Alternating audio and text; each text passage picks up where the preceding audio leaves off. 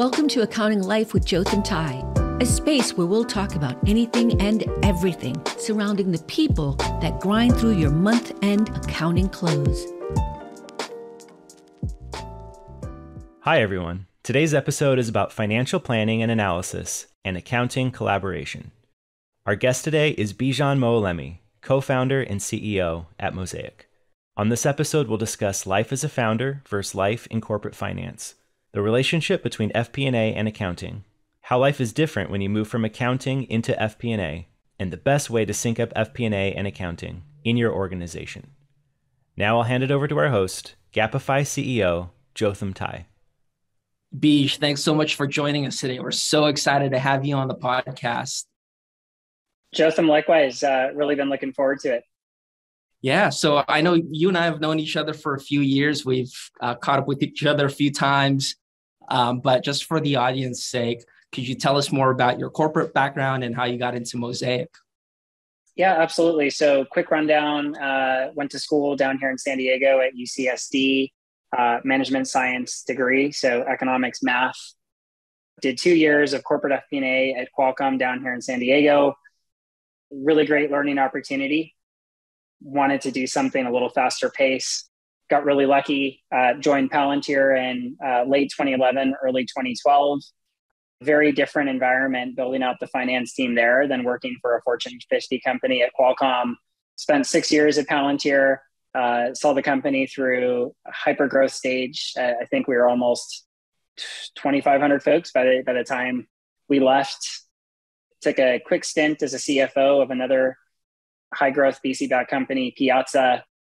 And it was kind of during that time, as well as the Palantir years, that really felt like we had an idea in the finance space that we wanted to pursue. So post Piazza, my two co-founders, Joe and Brian, who we met for the first time at Palantir, decided to start Mosaic. Awesome. Yeah, and I've heard so many great things. And obviously, I've followed your products and your journey over the years really closely. And congrats on all the success. Congrats on the latest funding round. Yeah, really excited about hearing about all the great news coming your way. Yeah, thank you. Right back at you. And I think there's a lot of blood, sweat, and tears, not just from me, but the entire company that's behind the scenes that lead to some of those big events. So I'm sure you've got similar stories on your side. Oh, goodness, do I have stories, Bij. And it actually great segue to the one of the first questions I wanted to ask, and you and I can appreciate all the hard work that goes behind the scenes and building a company and building brand new product, introducing new concepts to the market. A lot of tough stuff going on there, but I always get a lot of questions about what life is like now as a founder versus I'm sure similar in your case, someone who's coming from corporate finance. You and I have both like month close schedules. We had 10Qs, 10Ks. Yep. And now we're working on this, on these really amazing and bold ideas. And our days are very dynamic, right? So how would you describe like how life is different from you as a founder now versus what it was like, back in corporate finance? Yeah. Really great question. So look, I think corporate finance, FP&A, especially working at a high growth company like a Palantir, you're working a lot. So I'd say the element of it that you touched on is, especially as you start to get the hang of things, there is more routine and kind of cyclicality to the work. I think that was really one of the main reasons for me wanting to leave Qualcomm is I probably could have told you down to the day, maybe even to the hour, what are the meetings I'm going to have? Who are the folks across the business that I'm meeting with? What are some of those deliverables? When am I getting certain reports done in the context of the month-end close, et cetera? So it was a nice change of pace to join Palantir, where we didn't have a close process. In fact, we hadn't even closed the books in 2 years by the time I joined. But towards the end, I think we did start to nail the systems, the processes. And so things were more routine and structured. And I think as a founder and CEO, there is no such day that's routine. Things are different every single day. And there's been days where you think you've got your calendar mapped out, something comes up and everything that was on your calendar is being ripped off, and you're focused on a fire drill for that given day. So yeah, there's no predictability, and I'd say flexibility is crucial to being an early stage founder. When I've given up on the notion, Beach, that we can ever have like a set lunch schedule. I tried it at certain points at my time here at Gapify. I'm going to lock down lunch and I'm going to have it at a certain time of day. But boy, yeah, definitely not doable, especially for high growth startups like us.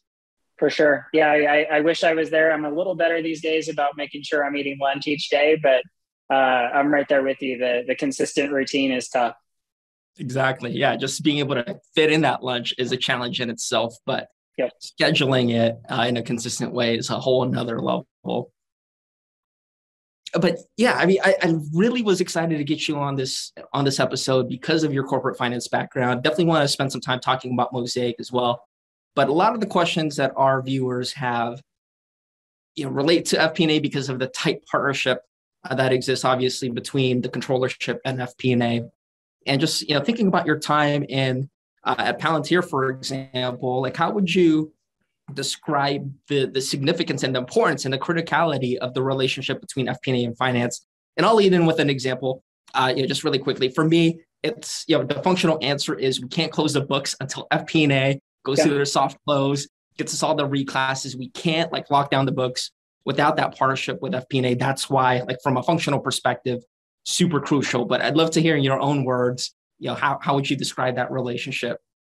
Yeah, look, I think the difference between companies that have a good finance function and a great or world-class function are the ones where there's strong cohesion, not just inside of the finance org, but between finance and the rest of the business broadly. So when I think about Palantir in those early days, we were still struggling to communicate between FP&A and the accounting team. And then, of course, you start to get the right systems in place, start to recognize that symbiotic relationship that you alluded to, where FP&A can actually help with the soft close. And there's an opportunity for those two teams to work together, partner together, and help each other in their day-to-day. And then I'd say the next phase for us was FP&A in general, at least at Palantir, was going to be more forward-facing, working with different folks from across the business. But as we started to really build those relationships and having our accounting team take part in some of those meetings, whether it's specific rev rec on customer deals, talking to the go-to-market team or whatnot, I'd say that's when things were really clicking for us, is really breaking down those silos, not just between accountants and FP&A analysts, but really between finance and the rest of the business, and having the accounting team be a meaningful stakeholder in those discussions as well.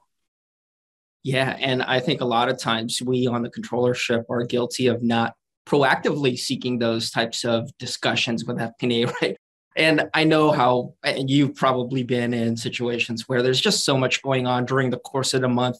You dive right into month end, and all you really get in terms of partnership with FP&A is kind of correcting some of the entries that are going in. But obviously, ideally, the situation where accounting and controllership is partnering with FP&A before the close and trying to figure out what those changes should be, seems ideal, but I know easier said than done. But there's so much that type of relationship can unlock in terms of closing the books quickly and just having better quality financial statements. Yeah, I totally agree with that. And I think for anyone who's stepping into one of those roles at a new company, that would probably be my first piece of advice. And it's actually a piece of advice that I give to anyone at Mosaic as well, regardless of what function they're in, is you feel that urge to step into the day-to-day. There's a million things on your plate and it's like, oh my gosh, how am I going to get all this work done? But you do need to go make time to build and strengthen those relationships, earn trust with your teammates.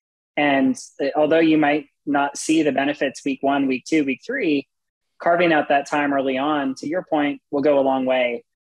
Starting to get regular meetings on the calendar between the FP&A team and the accountants, making sure that they're giving you the info that you need, so you're not stuck in a vacuum.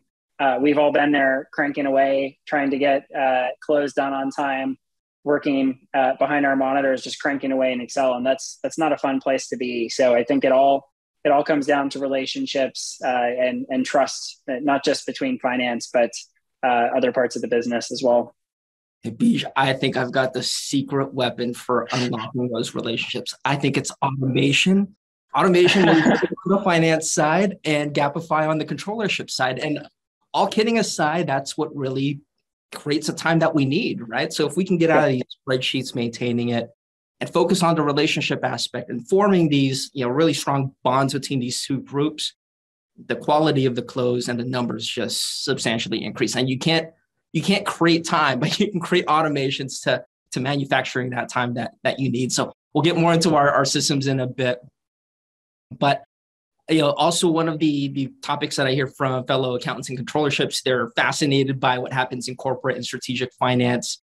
We are at one point in time, I think a lot of us in the controllership think about making that move. And actually, before I ask you the question, I would love to call on my friend Ryan here, because I would assume he would have the same kind of baseline understanding of what the difference is between FP&A and accounting as like most of the folks that we partner with. So Ryan, finance and accounting are actually not the same in corporate finance, but just to put you on the spot in a very awkward way, what would be your best guess as to what the difference is between the two groups?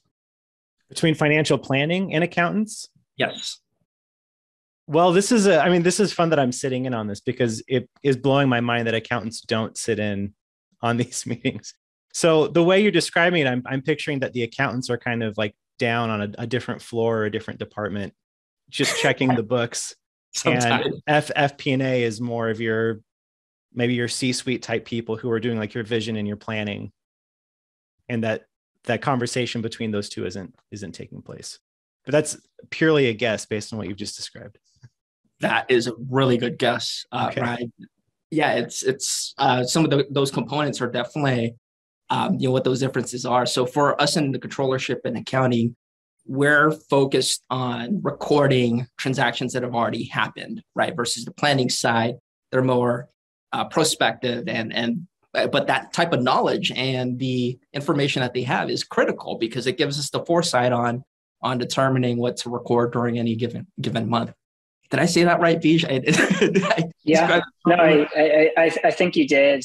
I think you did. And I think the important thing to point out there is, whereas FP&A maybe focus more on the present, but really the future, you can't do that properly without having a strong base and understanding of the past. And so that's why that relationship is so important. And the two roles, although distinct, are so tightly connected at the same time. They are. I mean, we're all working from the same set of numbers, right? The output, the final output of the financial statements is a conglomerate of all the different activities from the different finance and accounting teams. So we're all working on the same team. But to your point, Ryan, sometimes the silos that organizations develop, lead you to believe that they're working on different floors. So I love that expression. It reminds me of some of the companies I've worked at back in the day. But Bij, going back to the question of accountants thinking about a career in FP&A. So, for me, I would summarize the difference as, if you stick with the controllership, you may get a variety of like operational experience and a lot of different systems because you have payroll, AR, there's so much variety there. And then finance is more strategic, right? So and you still collaborate with different teams, but it's a different type of objective. It's not so much like keeping the lights on, like from a mechanical level, but more so like strategic. So I don't know if I described that properly, but how would you kind of describe for someone who's thinking about going into FP&A, like how their life is going to be different in FP&A versus the controllership? Yeah. So the life is definitely going to be different. You're going to spend as much time in Excel, unless you have a tool like a Gapify or a Mosaic or some of the other latest softwares out there in the office of the CFO. But I think where you spend your time is going to be different. To your point, on the accounting side, everything more revolves around the month-end close, making sure that foundation is very, very strong, understanding the flow of funds, that the financial statements are accurate. FP&A really takes that foundation and tries to run with it. So would be putting a different spin on the numbers. The business doesn't think in terms of balance sheet and cash flows. It's presenting the data in a way that makes sense to business owners, and then understanding more of their strategic initiatives. And then how do you present data to help aid them in that decision making? So that's kind of at a high level how I would think about how that day-to-day might differ, but still a lot of number crunching for sure. Yeah, well, and I think if I am correct about this, I sense that when you're over on the finance side, it's much more important for you to understand the numbers that you are working with than it is in the controllership. And what I mean by that, I'll just give some examples, and it actually drives me crazy that over the years that I've been in accounting, that I used to see accountants just kind of go through the motion of like recording entries for the sake of getting it in. My month-end close checklist tells me I have to capitalize R&D, so I'm going to do it.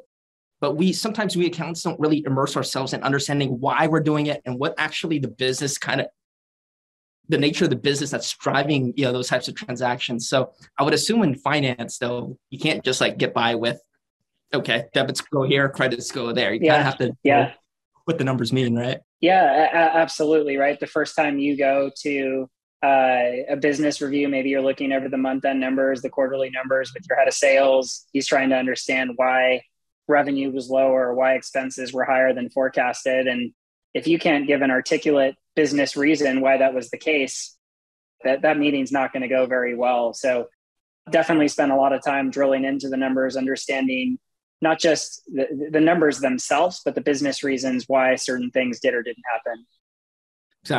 Exactly. Well, and I'm going to look straight at the camera right now for any GL folks or accounting managers, senior accountants.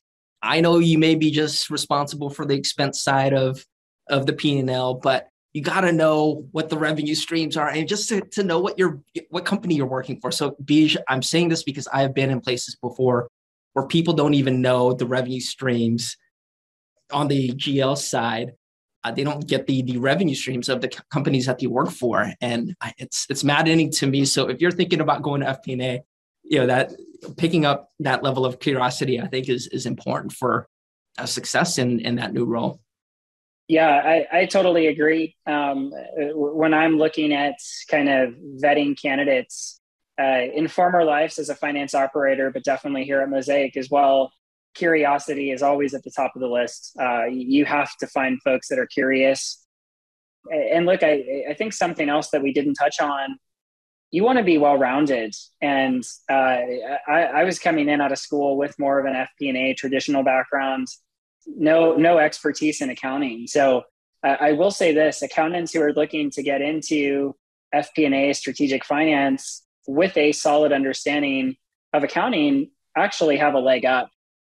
Understanding the nuances of accounting will go a long way and give you another tool in the toolkit that a lot of your peers won't necessarily have. So I'd say some of the best FP&A folks that I've worked with actually come from an audit or accounting background where they've really cut their teeth on that side of the house, and I think it's a really, really valuable skill set to have, and will aid you massively if you make that shift into FP&A down the line.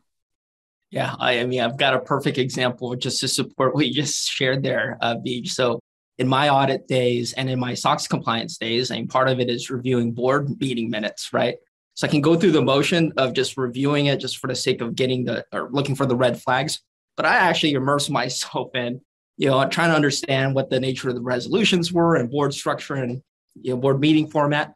And here I am now having to manage a board myself. Yep. And, the context is helping out big time. And so, yeah, I think that's important. Like finding talent with that level of curiosity is crucial for success, and great segue to automation and the vision that you and I are building for both sides of the finance and accounting house. And for me, the reason why I started Gapify, probably very, very similar to you and your partners. If I want to be a successful accountant, I need to be strategic. I need to collaborate. And I can't do any of that if I'm spending half of my day just running spreadsheets, exporting reports from different systems, doing VLOOKUPs and managing 25 megabit Excel files. Like, we need to get out of that to be able to do more with ourselves. So, wanted to ask you, Beej, like, in starting Mosaic, was that part of the kind of the storyline as well?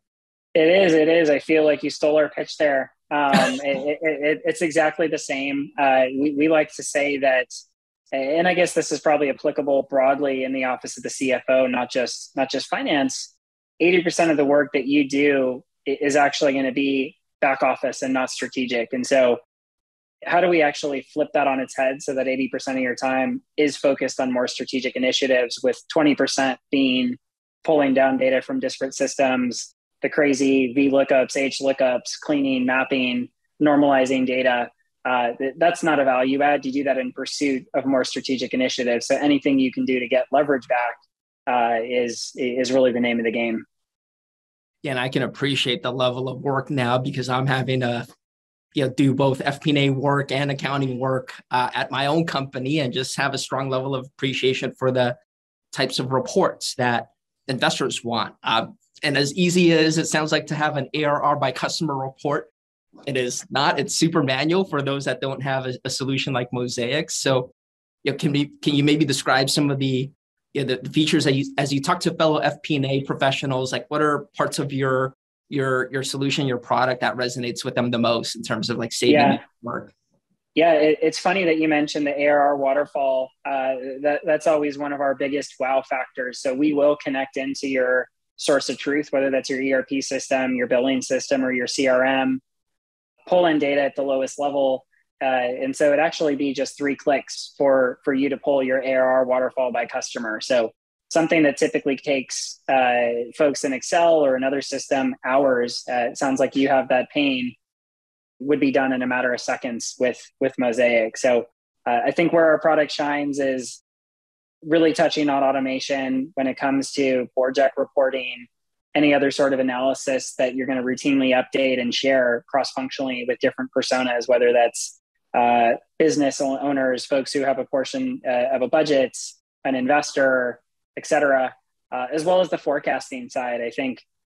I'm sure you have a budget, a forecast that you're maintaining, rolling that forward each month, understanding the variances, making updates to that model, maybe different scenarios. You can spend days, if not weeks, doing that. And so really trying to streamline and automate that process is another selling point of our tool. Well, we will be investing in Mosaic, not only because we are doing this episode with you, Beej, but it is definitely, we're at the scale now where this is taking too much work. I mentioned AR by customer report, also retention cohort, net dollar retention rate. I spend more time collecting and compiling data than actually trying to get meaningful insights from it. So we are going to definitely implement a solution. And Mosaic, from what I've seen and also from knowing you over the years, it's a perfect fit for us. Thank you. Appreciate the kind words. Well, and it goes back to our story, right? Like, I don't want to spend time chasing. And in fact, I'll take it a step further, Beej. We actually are, these reports that I shared with you, we named it after the person that's putting it together manually. So it's called the Jordan Report. And gosh, it probably takes a lot of time to put it together. And I also have poor Jordan. I know, poor Jordan. So we got to make this investment soon. Definitely. But yeah, just as to wrap up and as one last piece of closing advice, again, the topic and the theme that we wanted to hone in on for this episode was just FP&A and accounting partnership. So as a parting advice along that topic, like what would you want to share to the accountants in our viewers here today? Yeah, look, I'm a big fan of focus and prioritization and trying to say less things than a lot. So I think in the spirit of what we've been talking about, and I really agree with the points you made, let's double down on that. It's going the extra mile, staying curious, and communicating with your peers. I'd say if there's one thing that I learned being in finance, and I think this is applicable to accounting as well, there's more to running a business than just looking at the numbers. And staying behind your MacBook Pro all day, cranking in Excel will tell one story, but you have to be out there communicating, not just as a finance org, but with folks across the business to really get the full picture of the business. So that would be my number one theme for today is stay curious, ask questions, and then go out of your way. And I think you do need to go out of your way, because to your point, otherwise it's so easy to get sucked into the million things that go on, to really carve out time with other folks in the finance org, ask to be involved in budget planning meetings where applicable, and really just try to broaden your horizon by staying curious. I love that. And it's a philosophy I've adopted subconsciously throughout my career. And I think that's part of the reason why folks like you and I have been able to create the vision that we have for our profession, is because we were curious about how things can be better. So that's a great way to wrap up the conversation. And Bij, thank you so much for joining us today. We got to do this more often, and offline too. We'd love to catch up, and we're going to make an investment in Mosaic. So really appreciate you joining us today. Awesome. Yeah, thanks for having me. This was a ton of fun, Jotham. Awesome. Thanks for stopping by. We hope you've enjoyed this episode. If you want more information, please check us out at gapify.com, and we'll see you next time. Bye, everyone.